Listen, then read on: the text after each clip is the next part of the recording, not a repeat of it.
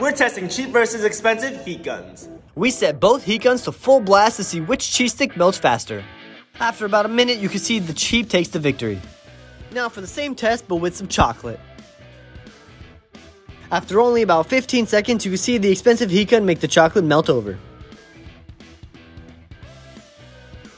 And finally, the temperature test. In only about 30 seconds, the cheap heat gun took the temperature above 600 degrees, which is the maximum for the thermometer. Even after about a minute, the expensive heat gun could not get the temperature above 600. After the 3 tests, it seems like the cheap one has definitely taken a little bit more of the edge. So comparing the prices, you're gonna be paying $20 to $30 for the expensive one and around 15 to 20 bucks for the cheap one. So all in all, it seems like the cheap one is gonna be more affordable and a little bit better for the price. And cheap wins!